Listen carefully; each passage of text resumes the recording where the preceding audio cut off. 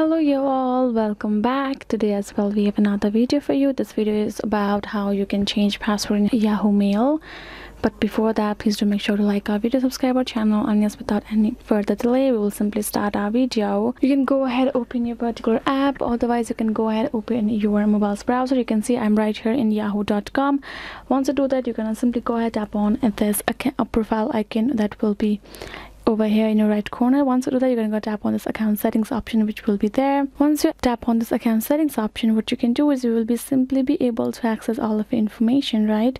So after that, what you're going to do is simply going to go ahead, tap on this three horizontal line on top left corner, tap on this security option right there. If you scroll down, you'll be able to find this option called password, and you can see this change password option. Go ahead, tap on that change password option. Now you're going to enter your new password that you would like to change your password to.